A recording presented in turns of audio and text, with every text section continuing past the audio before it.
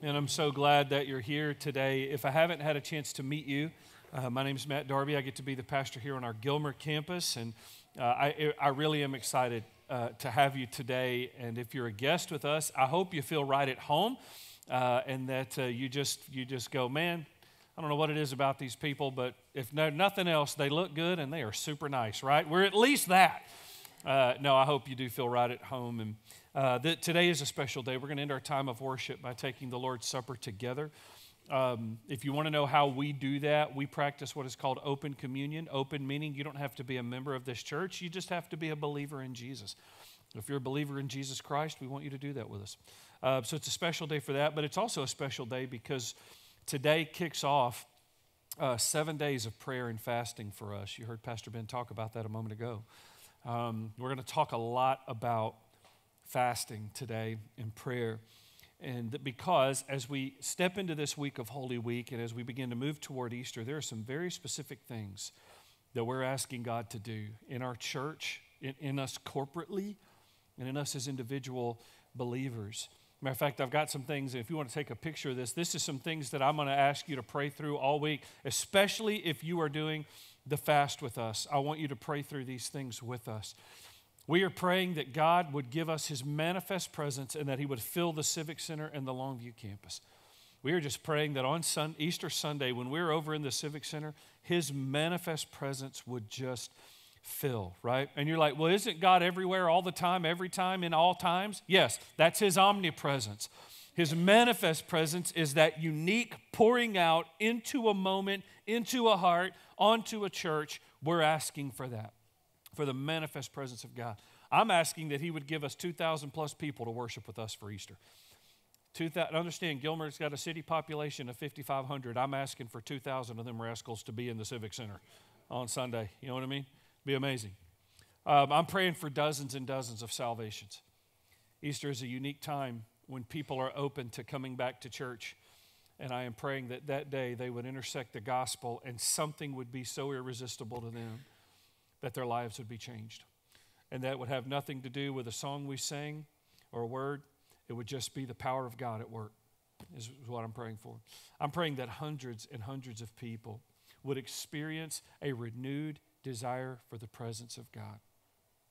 For those who are just kind of living out on the fringes of the Christian life, that something would happen in them this week and on that Sunday where this desire for more of God's presence would just wake up. Right?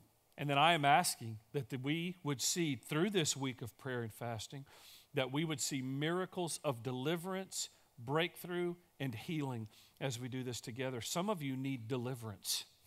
You need to be delivered. You may feel like there's an evil oppression on you. You may have a stronghold of sin. You may need to see a breakthrough in your marriage or your finances. You may have a sickness in your body. I am praying that as we pray and fast this week, we would begin to hear stories of deliverance and breakthrough and healing and just miracles. I'm praying by the time we gather on Wednesday night, which, by the way, during the week of prayer and fasting, our midweek prayer gathering is going to be really important. Because we're all going to be pretty hungry by then if you're doing this with us. And to be able to encourage one another, lift each other up. And so I'm praying we would see these things. And we're setting this week aside to pray and to fast because we believe certain things are true about prayer. There are certain things I believe are true about prayer. I don't have time to teach these. I just want you to know that you're sitting in a church that believes what we're about to say. Here's one of the things we believe is true about prayer, that there are things God will do in prayer that He will not do apart from prayer. I just believe that to be true. There are things God will do in our lives personally and in us as a church when we pray that He will not do if we do not pray. I just believe that. You go, well, where do you get that? Think about this moment in one of the Gospels where the disciples are trying to cast this demon out, right? And they can't. They can't do it. Jesus comes up, casts the demon out immediately, and the disciples go, man, we were doing that. We were invoking your name. We were doing what you taught us to do, but we couldn't do it. Why? And Jesus goes, because that only comes out through prayer and fasting. That mountain only moves in prayer. Listen, if you've got a mountain that needs to move, there are some things God is only going to do when you pray, and he will not do apart from prayer. We just believe that. Here's the other thing. We believe that prayer is the primary means by which we pursue the presence of God. How do I get into the presence of God? I pray. That is the primary means by which we pursue the presence of God, and everything flows from the presence of God. Your power to have freedom over sin flows from the presence of God. Your power, the courage to share the gospel, faith to believe God's going to show up, strength to be faithful in your marriage, all of these things flow from the manifest presence of God with you. So prayer is the primary means by which we pursue the presence of God. We believe when we pray, God will do things that he won't do apart from prayer. Everything flows from the presence of God, which means this now. That makes prayer the first work of importance, the work of first importance for the church. Prayer is the work of first importance for the church. Meaning, church is about a lot of things, and it's about a lot of good things. Church is about life groups. Those are great. I love them. You need to be in one, by the way, if you're not. Church is about fellowship. It's about teaching. It's about singing. It's about missions. It's about a lot of things. The first work of the church is prayer. Well, Darby, where do you get that? Because Jesus never said, my house will be called a house of preaching, or a house of fellowship, or a house of singing, or a house of mission trips. He did say, my house will be a house of prayer. When you get to the 1st and 2nd Timothy, you've got Paul writing these letters to this young pastor named Timothy, who's pastoring the church in Ephesus. And Paul writes these letters to teach Timothy how to pastor a church. He's teaching this young guy, okay, here's what you got to do. And in 1 Timothy chapter 2, he begins to tell Timothy things like, Timothy, you're going to have elders in your church, godly men who are elders. You need to raise up deacons. You need to have member care. You need to take care of your members. You need to have solid teaching. You need to teach them how to give. All of these things, right? He says, this is how you build a church. But here's how Paul starts that section in 1 Timothy chapter 2. He says this first. First of all then, I urge that supplications, prayers, intercessions, and thanksgivings be made for. That's 4 different words for one word, prayer. Supplication, prayer, thanksgiving, intercession. That's prayer. So Paul says, yes, Timothy, you need elders. You need deacons. You need good teaching. You need member care. You need to teach them how to give. You need to do all of these things. But first things first, pray. Pray. Prayer is the work of first importance in the church. And as New Beginnings has come to see that and walk in that, as we've come to see prayer as our work of first importance, fasting has taken on a new significance for us. When we started the prayer and we prioritized it 3 years and 3 months ago, we have fasted more in those 3 years and 3 months than we did in the 10 years that I was serving New Beginnings before. And I think the reason for that is because even when you look in Scripture, you see that prayer and fasting are often tied together. Right? Now, you can look through the Bible and you will see a lot of instances where people pray and they're not fasting. You would be hard-pressed to find moments where they're fasting and not praying. Fasting always involves prayer. It always draws us in to intensify our prayer life. Fasting is not new. Fasting's been around the church literally from the beginning of the church. This has been a rhythm in God's people since the church was born. As a matter of fact, you can go back to the Old Testament. God's people kept a rhythm of fasting twice a week. This has been going on for thousands of years. And listen, Jesus assumed that his people would fast. He just assumed that his disciples would do this. He said this in Matthew chapter 6, verse 16 and 17. When you fast. Not if you fast, not if you get around to fasting. And he said it right in the flow of some other teachings. He said, when you pray, when you give, when you fast. That's all right there in Matthew chapter 6. So those pillars there of being a disciple of Jesus, prayer, giving, and fasting, Jesus put them all in together. He assumed that we would do this. But let's acknowledge some things here. Biblical fasting is not a regular rhythm for most believers, right? Oh, you may do some intermittent fasting because somebody on the internet told you if you skip breakfast, you'll drop 80,000 pounds and look super svelte, right? But biblical fasting is not a regular rhythm for most believers today. Why is that? I think there's a couple reasons. One, we're just not much for self-denial, are we? We're just not. We live in a culture that emphasizes self-gratification and immediate gratification, and I'm including this dude, we build lives of comfort and ease and satisfaction, and we tend to push away from anything that's uncomfortable. And fasting is uncomfortable. It is, right? It creates this felt absence and longing in our bodies for something that we want or something that we need, but we're choosing to do without, and we're just not good at doing without. That's one reason, right? Culturally, we just don't want to deny the self. There's another reason, though, I think that is true, and that is fasting isn't a regular rhythm for us because we still lack a full understanding of what it is, why we should do it, and the power of God associated with it. I think if we had a full understanding of fasting, I would never have to teach on it again because it would be like, I will never go without fasting because God shows up when I fast. God meets me when I fast. He does miracles when I fast. But we don't have a full understanding, and listen, we tend to push away from things we don't understand. Right? My wife was a math teacher for years. Some of you have taught math or do teach math. You know what I don't do?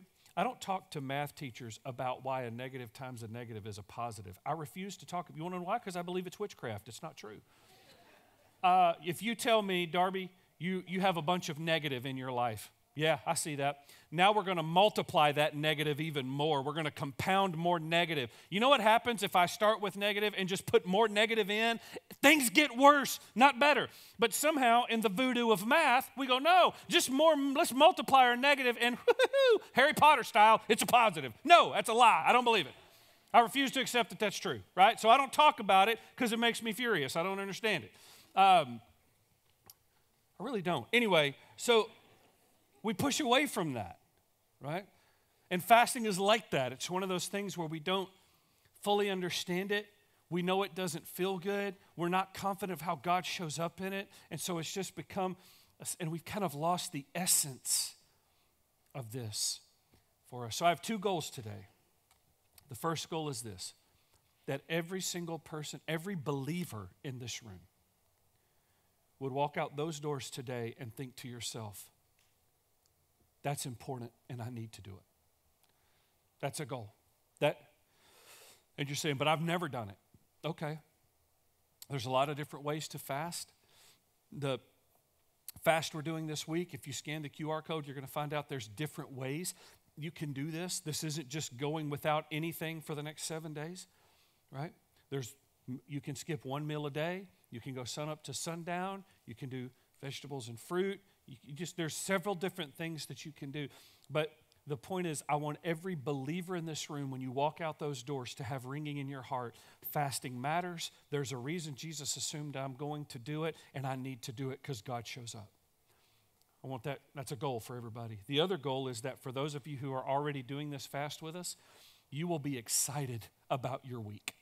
You would actually look at it not with dread. You would look at it going, oh man, God is about to show up in my life, and I'm excited about that. All right? So let me give you a definition of fasting, then we're going to jump into God's Word. What is fasting? Fasting is abstaining from something that we need or enjoy for the purpose of intense spiritual focus through Scripture and prayer. There's different definitions of fasting. This is ours for today. Fasting is abstaining from something that we need or enjoy for the purpose of intense spiritual focus through Scripture and prayer. And when it talks about abstaining from something we need or enjoy, usually it's talking about food. It's talking about food. I know a lot of times we say, well, I think I'll fast from social media, when in reality the social media is a sin issue because it consumes so much of our life that setting it aside is really just trying to set sin aside. Fasting is doing without something we want or need, right? Fasting is mentioned about 77 times in the Bible. 76 of those are in reference to doing without food. There's one of them that's not. It's in 1 Corinthians chapter 7. Paul talks about how it could be possible that within a marriage covenant, a husband and wife may abstain from sexual intimacy for a season in order to pursue more of the presence of God in their marriage. Other than that one instance, the rest of them are in a reference to abstaining from food. By the way, the Bible mentions baptism about 75 times. So as much as God talks about baptism, he talks about fasting. That's pretty important, right? So we're talking about abstaining in some way, for the most part, from food, right? Now, understand, I realize there are medical situations where you've got to have something, so be wise, but this is what it's talking about. In other words, you're not going to fast from your cholesterol medicine, okay? Take it, please. Just don't. And for some of you, like, hey, Darby, I get up every day and I have biscuits and gravy, but this week, only biscuits. That's not a fast, man. You know what I mean? I'm going to fast from seconds. No, please don't do that. We're going to fast, right? We're going to give something up. We're going to feel it.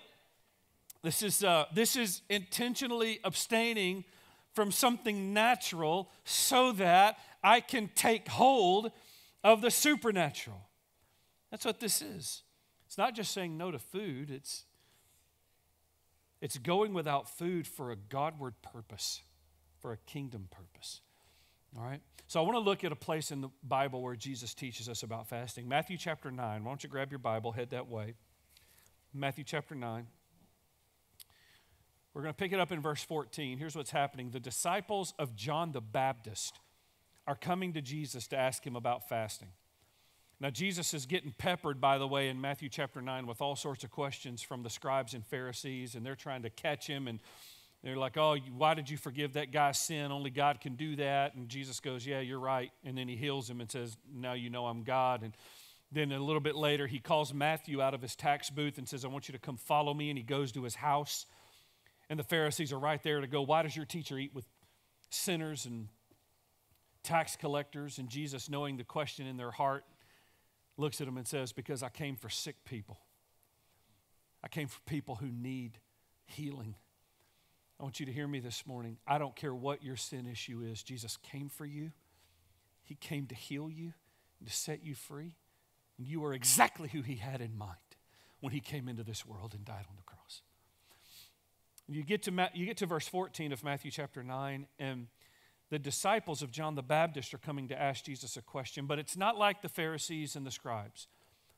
These are guys who walk with John the Baptist, and Jesus loved John the Baptist, deeply respected him and loved him. Matter of fact, John the Baptist was his cousin. John the Baptist was the forerunner of Christ. Jesus would say in Matthew 11, verse 11, that of men born of woman, there's no one greater than John the Baptist. That's amazing. He loved this man. And so this question that his disciples are about to ask are really, they're just trying to discover. Many of these men were probably standing with John in Matthew 4 when he pointed up at Jesus and went, behold the Lamb of God who takes away the sin of the world. Right? So they know they're coming to the Savior. And here's what they ask. Verse 14. Then the disciples of John came to him saying, why do we and the Pharisees fast, but your disciples do not fast? Right? So Jesus, help us understand. And Jesus answers their question with 3 illustrations. He talks about a wedding, he talks about new and old cloth, and he talks about wine and wineskins. He says this in verse 15. And Jesus said to them, can the wedding guest mourn as long as the bridegroom is with them? The days will come when the bridegroom is taken away from them, and then they will fast. Right? Jesus goes, do you go to a wedding to mourn and to grieve? Do you go to a wedding to do without? No, you go to a wedding to celebrate. You go to a wedding to feast, right? He goes, I'm with them. It's like they're at a wedding right now. Verse 16, no one puts a piece of unshrunk cloth on an old garment, for the patch tears away from the garment, and a worse tear is made, and neither is new wine put into old wineskins. If it is, the skins burst, and the wine is spilled, and the skins are destroyed.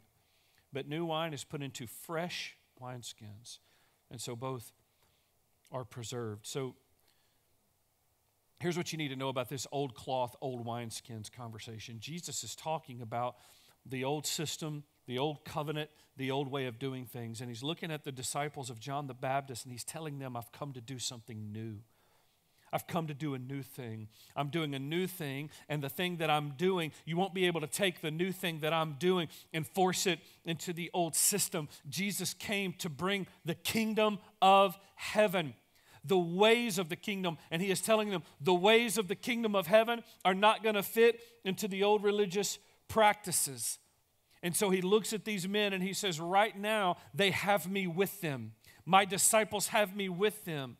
And while I'm with them, they're going to feast, because the day is going to come when I won't be with them, and they'll long that day for what they have this day, which is my presence, and they will fast. Brings us to the first point. Here it is. We fast to create a greater longing for the presence of God.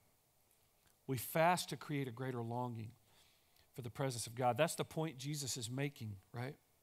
The day is going to come when I'm no longer with my disciples. Jesus knew the cross was in his future. He knew his death, burial, and resurrection was coming. He knew the day would come when these men would long to have Jesus with them, but he would be gone, right?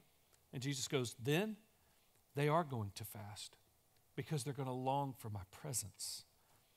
Listen, fasting, we fast to create a longing for the presence of God. It's our way of saying, God, I'm willing to feel this sense of hunger. I'm willing to feel this sense of absence and this sense of need and desire to remind me of my greater need for you and the greater fullness that I get in your presence.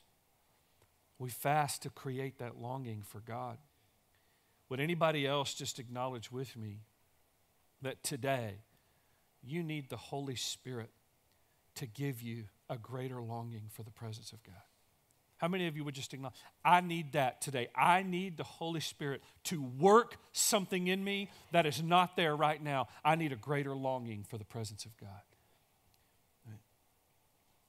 Something important to see is while fasting is given to create that longing for the presence of God, we're not trying to earn something from God, and we're not trying to win the approval of man when we do this.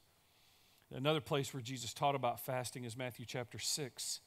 And in verse 17, he says this, but when you fast, again, there's that declarative statement that he just assumes his disciples will do this.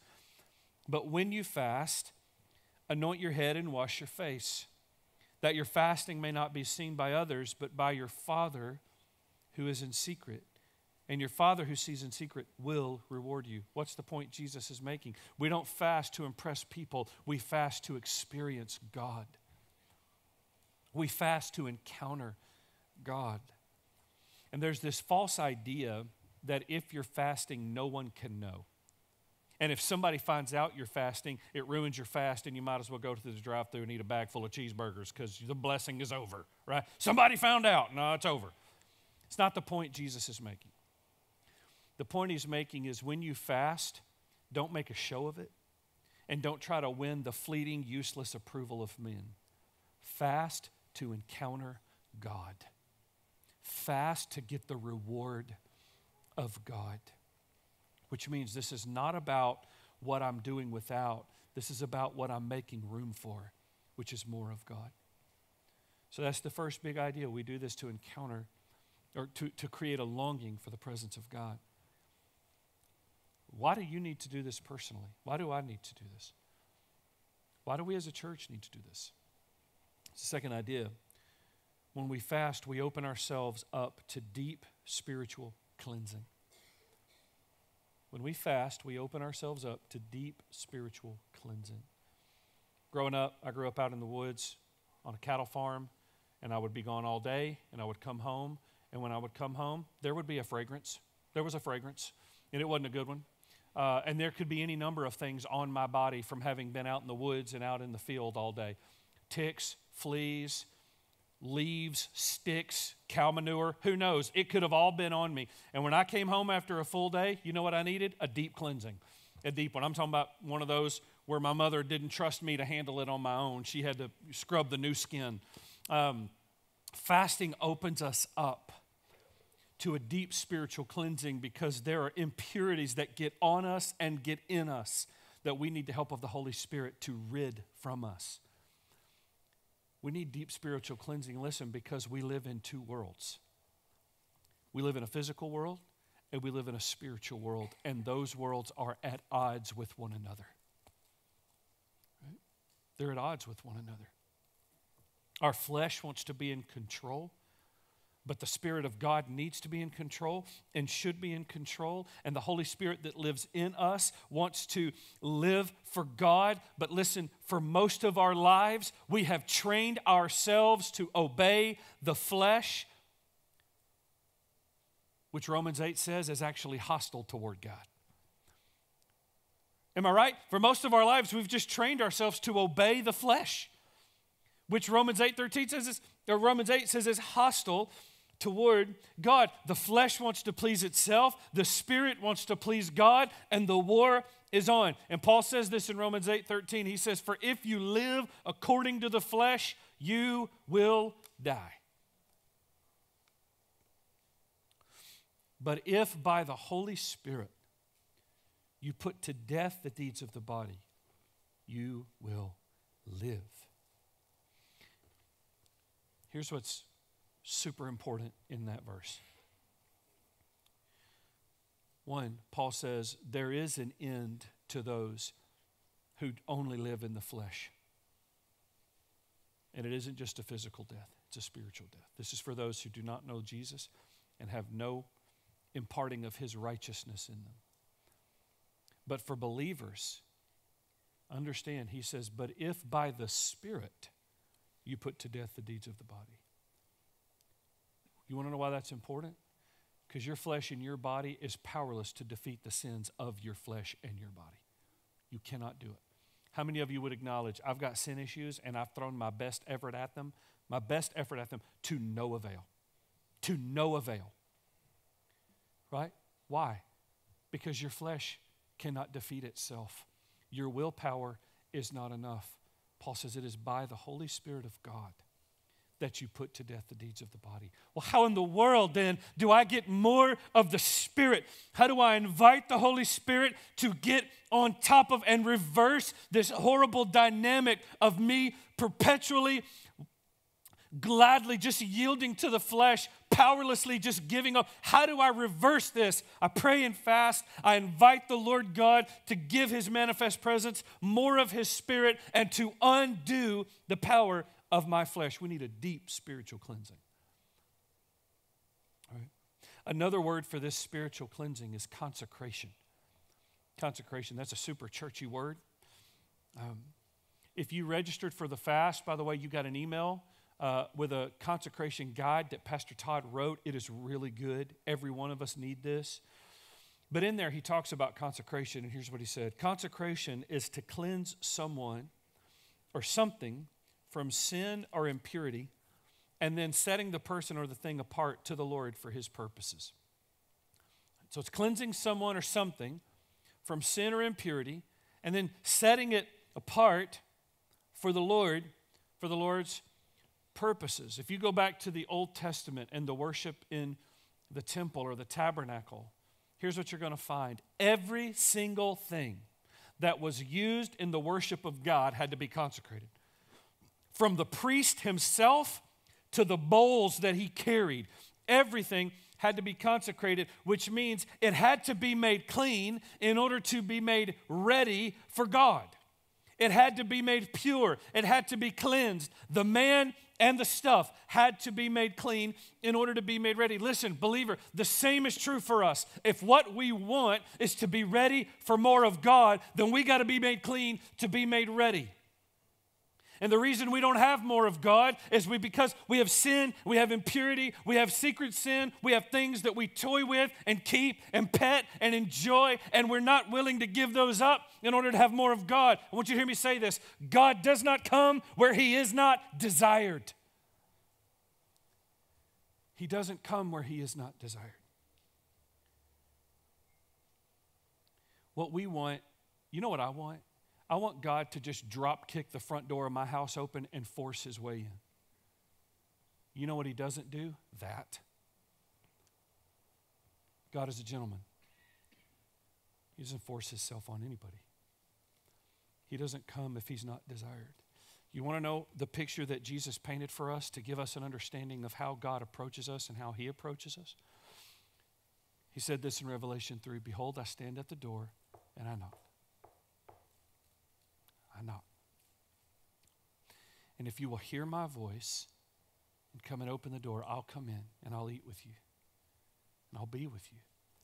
The point is not that you eat something physically with God. The point is that you feast on his presence. Fasting opens us up to a deep spiritual cleansing. This is why David said in Psalm 24, "Who gets to ascend the hill of the Lord?" Right? Who gets to go up? Who gets to stand in his holy place? The answer comes back, he who has clean hands and a pure heart, who does not lift up his soul to what is false and does not swear deceitfully. That man, that person is going to receive blessing from the Lord and righteousness from the God of his salvation. The person who is made clean gets to draw near to God. The person who is made clean and therefore is made ready from the inside out, that person is going to experience the blessing of the presence of God. We have to be made clean in order to be made ready. And listen, being made clean does not mean we just try to manage a few outside behaviors. Because here's what you know to be true. Here's what I know to be true. I can manage this exterior pretty well to look as if nothing internally needs to change. Right? I can manage this outside pretty well. The truth is, the real sin issues in our life are under the surface and not on it. It is very easy for me to hide bitterness. That is so easy. It is so easy for me to hide unforgiveness towards someone. It is so easy for me to hide the fact that I'm really a greedy person and I don't obey when it comes to being generous and giving. I don't do that. It's easy to hide that. It's easy to hide lust. It's easy to hide jealousy. It's easy to hide that I covet what my neighbor and my friends and my coworkers have because I don't have. It's easy to hide that. So how do I get into those places where that stuff is under the surface and it's down deep and it's grown tentacles and it's wrapped itself around my joy and my contentment and my comfort and my peace? How do I get down into that? You need a deep spiritual cleansing. This isn't about just managing the outside. I love what Charles Spurgeon said. He said this: "Clean hands will not suffice unless they are connected with a pure heart." True religion is heart work. We may wash the outside of the cup and the platter as long as we please, but if the inward parts be filthy, we are filthy altogether in the sight of God. Listen to this. "For our hearts are more truly ourselves than our hands are." What does it mean? Out of the overflow of the heart, the mouth speaks, right? Our heart is more truly ourselves than our hands are. The very life of our being lies in the inner nature, and hence the imperative need of purity within. The pure in heart shall see God. All others are but blind bats. He could have left that last part off, but he did it anyway. But he's not wrong, right? We need a deep spiritual cleansing. Listen, every person in this room, there is sin in our life that grieves the Spirit of God. There are things that we allow to linger and things that we toy with that grieve the heart of God. And where God is grieved, his presence does not remain. And if what we need is more of the manifest presence of God, then we pray our way back to him through prayer, through fasting, and through allowing him to consecrate us again. And you may dive into this for the next 7 days, and you're going to come to a place spiritually where you've never been. But do you know what you're going to have to make a regular rhythm in your life? Every day waking up and dealing with the sin that has separated you from the manifest presence of God. And every day I got to wake up, and once again, I got to make myself clean in order to be made ready. Every day. Right? So we have this deep spiritual cleansing. Here's the last thing I want you to know. When we fast, we feast with God. This changes how I see fasting. Right? When we fast, we're actually feasting with God. Again, Jesus assumed that his disciples were going to fast, not because it was just what religious people did. He assumed we would fast because of the spiritual breakthrough that fasting brings, because of the personal intimacy with God that flows out of our fasting. We mentioned that verse in Matthew chapter 6 where Jesus talks about, wash your face, anoint your head, don't look all sad and droopy. And he says, and your Father who sees in secret, look at what he says in Matthew 18b, and your Father who sees this fasting will reward you. Listen to that. That's the Savior of the world, the Jesus who died, whose body and blood we're going to remember in just a moment, who crawled up on the cross, defeated death, and was resurrected, and will come back as the returning King. That Jesus guarantees results when you fast and pray. He guarantees it. The Father who sees your earnestness to fast and to pray, the Father who sees that you're willing to deal with your sin, He will reward you. And what is the reward of God? More of God. More of His power, more of His overcoming, more of His victory, more of His freedom, more of His courage, more of His comfort, more of His presence. When we fast, we feast with God.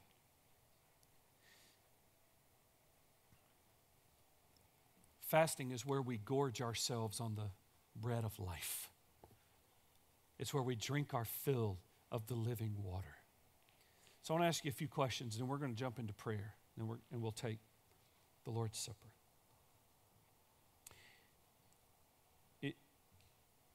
What are you desperate for God to do in your life? What are you desperate for God to do?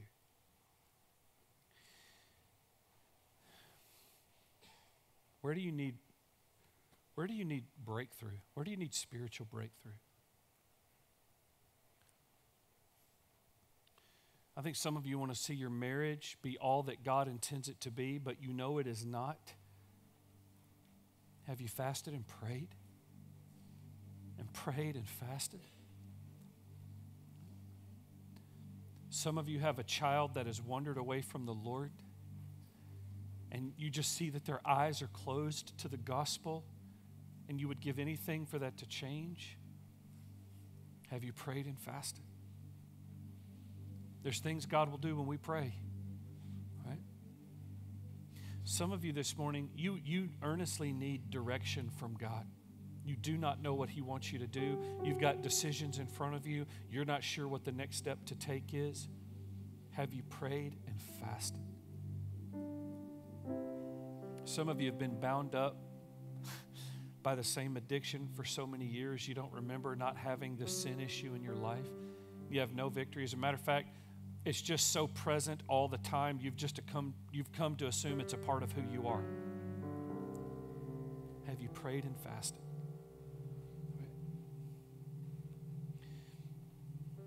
Some of you may just be full of bitterness and unforgiveness because of something that was done to you. You just can't find healing. Have you prayed and fasted? Here's my challenge to you. That you would see fasting as important and powerful, as something you must do. And that God will meet you. Jesus guaranteed that if you will fast and pray, God will meet you. God will reward you. So I'm asking you in just a minute before you go, that QR code's going to go up one more time. The fast starts today. It'll go up one more time. Scan it. Be a part of this with us. And determine that for these next 7 days, you're going to put these areas in your life that you need the presence of God. You're going to put them before the Lord. And we're going to let God reward. All right. We're getting ready to take the Lord's Supper together. Before we do that, God's word is very clear that we have to prepare our heart for that moment, that the Lord's Supper is a holy thing. It is a holy remembering of the sacrifice of Jesus. And Paul makes clear that we have to prepare our heart. Well, how do we do that? We prepare our heart first by making sure Jesus is our Lord. Before you receive this communion is for those who have received the blood of Jesus and been born again. So Paul says you should examine yourself to make sure you are in the faith. So for every person in this room this morning, understand this bread and this juice that we're about to drink and eat, it's a symbol, it's a picture of the body and the blood of Christ that was broken for us and shed for us on the cross. Why was that necessary? Because we were created for a relationship with God. You were created to live your life not just in heaven with God, but right now you're created for a relationship with God. It's how He made you. It's why He made you. And it's why there's no other relationship you can pursue in this world that'll give you what God created for you to only get from Him. It's why you bounce from one to the next. It's why the job's never enough, the money's never enough, the marriage ain't enough, the cars ain't enough, my kids can't succeed enough. None of it will ever be enough because you're created for relationship with God. The problem is we have sin, and sin separates us. God is holy, we are sinful. And sin cannot dwell where holiness is. So between our sin and God's holiness, something that we could not do had to happen. And Jesus came and He lived a perfect life. He died on the cross to pay the penalty for our sin over here, so that through the cross and through the body and the blood of Jesus, we might have relationship with the holy God over here. So my question to you is, have you made Jesus the Lord of your life? Can you look at a moment and go, I met Jesus, everything changed. I'm not perfect, but holy cow, I'm forgiven and I'm not the same. In just a minute, we're going to bow and pray. If you don't have a relationship with Jesus, you can receive your first communion today, having made Jesus the Lord of your life. The prayer is very simple. Lord Jesus, I believe what He said. I believe what your word says, what you said. You died for my sin, and I receive your blood, your body broken for me. And would you give me relationship with the holy God? I was made for Him, and I want that. It's that simple. So we have to prepare our heart that way. Everybody in the room should do that. Every heart in this room should affirm your salvation. Here's the next thing. We also prepare our heart by confessing every sin, laying down every burden, and praying through every doubt. Sin, burden, and doubt. Because we can confess our sin, but sometimes we have burdens that we're not willing to put down. We have doubt. We're doubting God's going to come through. We're doubting He's actually good. We're doubting His plan for our life. So what the next few minutes are going to be about, the altar's going to be open. Some of you need to come to the altar. Some of you just need to maybe even get on your knees at your chair. Some of you just need to head down, spend some time in prayer. The next few minutes are about confessing every sin, laying down every burden at the feet of Jesus and leaving it there, and praying through every doubt. Let the Holy Spirit do the cleansing so that you can come to this table the right way. Lord, I just pray for the next few minutes, your Holy Spirit would show us everything we need to know about ourselves. I pray for those in the room who do not know Jesus as Lord. God, right now, would you stir in them? Holy Spirit, speak to them. Help them pray and make you the Lord of their life. In Jesus' name.